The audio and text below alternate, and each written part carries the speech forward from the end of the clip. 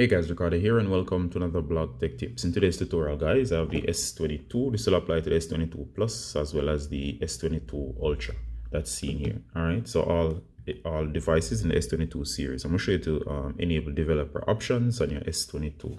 Alright, so the process is quite straightforward. There are certain hidden developer features that you might be able to use on your device. So in order to do this, go ahead and go to settings.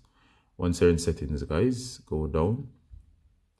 And you should see that the last option here is about phone. Developer option is going to appear here whenever it's activated. So go to about phone, go to software information, and you're going to find the build number and you're going to tap.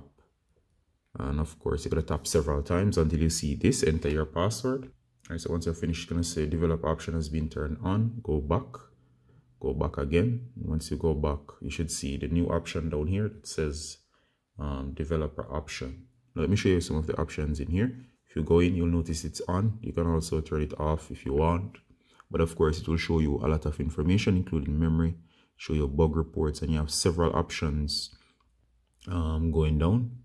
And of course you can customize your device, and of course over time you can find options in here that will help developers, or of course your features you may want to turn on.